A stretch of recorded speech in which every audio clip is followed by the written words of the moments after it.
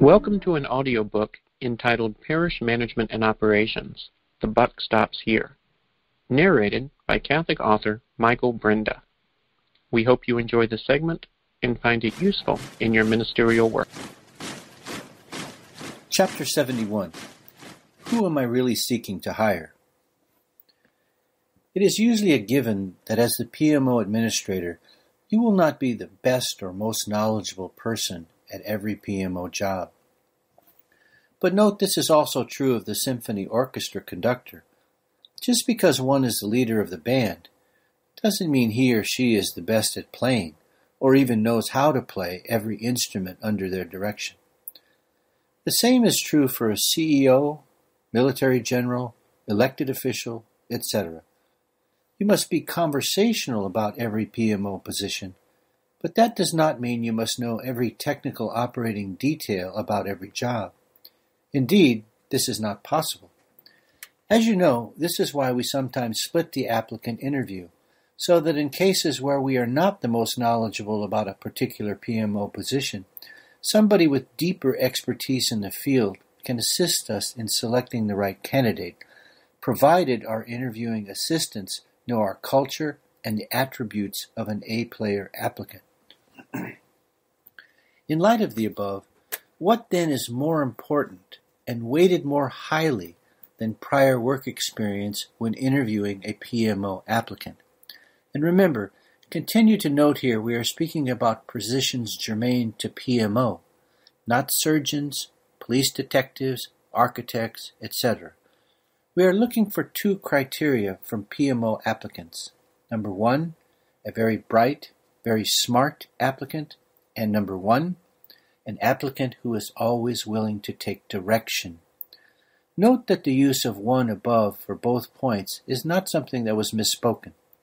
Each point is mandatory, and both points are equally important, so you could reorder the points if you wish and it would make no difference. One without the other is fatal to an applicant, but with these 2 points alone, you can create, not hire, but create an A player. Therefore, we arrive at the secret to hiring A players. You don't set out to hire an A player. You set out to hire someone you can build into an A player. You are always seeking A player potential, not necessarily ready-made A-player applicants. If you actually find a ready-made A-player applicant, that is just a bonus. But it is not mandatory and not our primary hiring objective. When we interview an applicant, we are simply seeking the potential in the applicant to develop into an A-player. You could pay a lot of MBA tuition and never pick up the above piece of real-world wisdom. Further, note that prior experience is nowhere to be found as a prerequisite criterion for PMO hiring. Again, understand we are not proposing this hiring philosophy for the chief of neurosurgery, etc., for example, but anyone who thinks there is a position and job description akin to the chief of neurosurgery on the PMO org chart should reconsider their thinking. The science of PMO is just not that complicated. Job complexity is not to blame for mediocrity. Mediocrity in PMO does not exist because PMO jobs are complex. Mediocrity or worse in PMO exists because of all the reasons and ways to fail in PMO that you have heard about up to this point. Prior work experience is not a highly weighted PMO hiring criterion. As mentioned above, it is either neutral at best and usually a detriment. Again, what we are looking for in an A-player applicant is, number one, a very bright, very smart applicant, and number one, an applicant who is always willing to take direction. In relation to prior experience and PMO hiring, how many academic degree letters one has after his or her name, including the fact some applicants may not have any academic degree letters after their name at all, is not a disqualifier for any PMO position. Oh my, how many job opening advertisements I have read that ridiculously and without merit require a 4-year degree, when the job does not require any degree whatsoever, much less a 4-year degree. On top of this, when you additionally demand prior experience in your job posting, shazam! All parties to this decision quite naturally assume there must be a reason the employer demanded prior experience, and obviously that reason is they want me to apply my prior experience on the job. No. In PMO, hiring prior experience is either neutrally weighted as neither bad nor good, or it becomes the landmine applicants step on to disqualify themselves from hiring consideration. How so? The art of conducting the interview is to, at various points, give applicants some figurative rope and see what they do with it. How so? Ask the applicant to explain the value of his or her prior experience to your needs in PMO, and then immediately stop talking. Make the simple statement, "Tell me how your prior experience relates to this job you are interviewing for." At this point, say nothing more. Do not overrun yourself and continue talking by putting words on the table for the applicant to repeat back to you, such as, "Tell me how your prior experience relates to this job you are interviewing for. I mean, how do you think your prior experience as an office manager will help you here?" You do not want to give any indication to the applicant as to what form or direction you want the answer to take. No hint whatsoever as to the answer you are seeking, because there is a correct answer and a wrong answer. When the applicant quite innocently, and indeed quite naturally, based on the wording of your job post, assumes you want to hear X number of years of prior office manager experience will enhance their PMO chances to be hired, fine. But the wise applicant will either preface or end comments with, "But what's most important is that I do this job the way you want it done, not the way I do the job for my current or last employer." Guess what? You will rarely find applicants with the wisdom to subjugate the perceived value of their years of prior experience to the more open-minded A-player defining characteristic that you will be teaching them how you want the job done and not vice versa. So, given the above insights, why would you even value, much less hire at a premium, someone strongly peddling prior experience to you? As busy as you will be, you need to understand the last thing you want to do is unwind the ways of the person who just hired goes about his or her job before you can even begin to teach this person to accept the ways you want the job done in your culture. This point gets to the heart of the matter. Why would anyone pay a premium for something they do not want, cannot use, and that is ultimately detrimental to their organizational culture? Why do you want to pay a premium for prior experience when in fact the first thing you are going to do with all new hires is instruct them to subjugate all those years of prior experience to the PMO culture you have worked so hard to create? A culture that values two other propositions over prior experience. Number one, are you really smart? Number one, are you always willing to take direction? Can you be trained to do things in our culture precisely how I want them done? Or do I have to deal with your pushback every step of the way? While it is theoretically possible to teach your culture while simultaneously asking them to divorce themselves from applying their prior experience, this request borders on a pipe dream in the real world. It is far easier for you to request this subjugation of prior experience than it is for the person to actually subjugate it. Notwithstanding his or her comments to the contrary, do you really think an applicant steeped for years in a particular way of thinking, animated for years by a particular culture with little to nothing in common with your culture, is your best hiring option as opposed to working with a far more malleable, indeed blank, prior experience canvas? The choice is yours, but in my experience, prior experience applicants are train wrecks waiting to happen. Folks just looking for a place to draw their next paycheck, essentially in the same manner as they have done so in their life to date. I don't need to hire such people. I don't want to hire such people. Instead, I very much prefer the more cooperative and malleable canvas, someone who interviews as the epitome of the above 2 points, because that is someone I can build into an A player. Note the science of asking an applicant the right questions is easy to do well. Make a list, work from memory, whatever. The science of forming questions to ask on an applicant's technical competency and proficiency is the check-a-box easy part of the interview process. The primary reason people chronically fail at hiring is that they over-focus on an applicant's technical competency and not enough focus is placed on discovering the two aforementioned key factors that reveal A-player potential. Number 1, are you really smart? And number 1, are you always willing to take direction? Chapter 72. Let me tell you what you want to hear.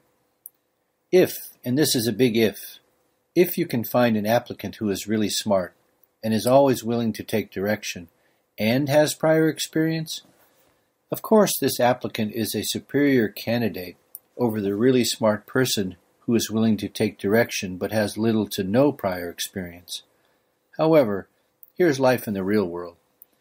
I have very rarely found applicants with genuine years of prior experience who are always willing to subjugate their ego and fit into the culture I am either trying to create or have already created. It is not impossible, but it is very rare. The above point is paramount and falls under the old but true expression, you can't teach an old dog new tricks. Now, should you directly approach an applicant you would like to hire about your concerns that they might not be willing to take direction? Of course, but your problem is not expressing your concerns on this point to the applicant. Your problem is receiving an answer from the applicant that you can trust. Why? Because any bright applicant will now detect that you are concerned her prior experience might inhibit her from learning your ways of operating and accepting your culture. Applicant's mental side note for next job interview here. Determine if the interviewer values prior experience before overselling him or her on such experience. Such an applicant would also naturally be confused as to why you would require experience in your job opening posting and then proceed not to highly value it. Therefore, the applicant will logically follow your open invitation to lean on her prior experience to get the job, right up until the point she realizes, maybe that wasn't such a good idea, because that does not seem to be the two prized characteristics this interviewer is looking for. In this sense, if your job post specifically requested prior experience, you have greased the skids, as it were, to fail the interview. You invited the applicant to fail by inferring she leaned on prior experience that you should have never requested or at least exalted in the first place. As such, what happens next is totally predictable. The applicant is going to say what she thinks the interviewer wants to hear about her prior experience instead of telling you what you need to hear. At this point, the interviewer is left to make a subjective judgment as to whether or not the applicant is sincere, and to a large degree this depends on what she said. In other words, what she did with the rope in answer to your prompt. Tell me how your prior experience relates to this job you are interviewing for. How difficult did the answer to this question make it for the applicant to persuade you she is now oh so willing to always take direction within your culture, when a minute ago she just told you that her prior job experience is paramount and precisely what you need here? Did the applicant already step on a landmine when first answering this question, portraying herself as always having all the answers? Did she tell you in full and glorious detail how, I will really take charge of your office. I am a take-charge person. I have 22 years of office manager experience.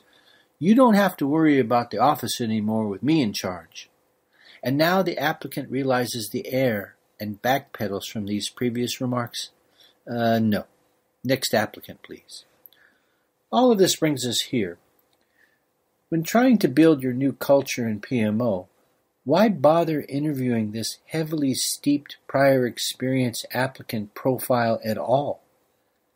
If you place a job opening notification that emphasizes seeking highly intelligent person willing to take direction to fill whatever open position you have, notice how you immediately minimize the applicant pool that is going to attempt to shape your culture and tell you how the job should be done, in return for a much larger applicant pool of people you can truly shape and mold into your culture and teach them under what culture you want all jobs done? All you need to do at this point is to verify the applicant is very bright and truly willing to take direction. I can assure you that these two tasks are much easier to detect, less time-consuming to train, and ultimately more likely to succeed as A players than trying to unwind the tendencies of someone with a closed mind, brain soaked by years of prior experience, mental obstacles, and then attempt to backfill your culture into such a hard-headed vessel. So what's the catch in all this? There is only one drawback to this interviewing and hiring philosophy. The initial burden of doing the job is first shifted to the person who will train your newly hired, really bright person who is willing to take direction. In other words, you have to fulfill your end of the bargain and provide the necessary and requisite job training and culture direction to the newly hired employee. You cannot shun prior experience in applicants and then unleash them on the job without any training. However, does this sound like too much work to you? If so, look at it this way. There is no free lunch option. One way or another, there is work to do and challenges to overcome in hiring and culture building. But I can assure you, in relation to hiring someone with prior experience and spending countless hours subsequently unwinding what he or she knows in order to just bring them to culture ground zero level, and you can't really get to culture ground zero with such folks most of the time anyway, then rebuilding him or her with the knowledge of how you want the job done in your culture, that is a far more time-intensive and ultimately not worth it proposition because it usually does not succeed. Instead, hire a smart person who is always willing to take direction, accept the training burden, and proceed to build a superior PMO A player. Here we must stress there is no free lunch to building up any organization, but all PMO administrators have this option.